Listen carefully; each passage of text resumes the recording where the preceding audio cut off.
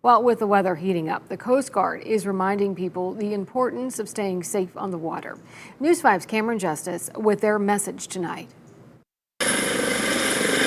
Today, the United States Coast Guard held an open house in Cleveland. It's an opportunity for the community to come and see what the Coast Guard does on the Great Lakes, holding simulations and training demonstrations on the waters of Lake Erie.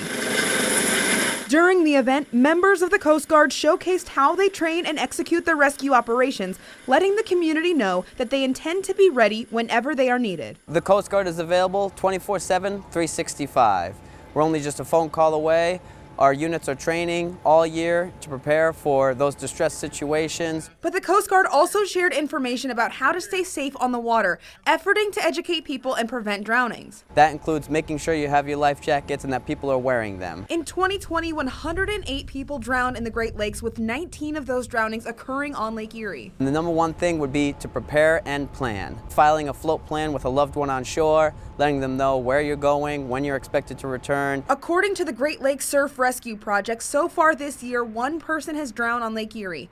2 deaths of unknown cause have been reported on the lake, and the condition of one individual who was found in the water is unknown. Additionally, checking the weather. The Coast Guard says that although the weather may be warm, current water temps could result in tragic outcomes. It's really, really warm today, but that water temperature is not. It's dangerously cold. Hypothermia could set in as little as an hour with water temperatures like this, and you only have about 10 minutes of functional movement if you became suddenly immersed. Saturday's open house taught these lessons and more, with the Coast Guard hoping to strengthen their bond with the community and keep more people safe as they head out on the lake. We depend on the community, and the community depends on us. We want to have that relationship.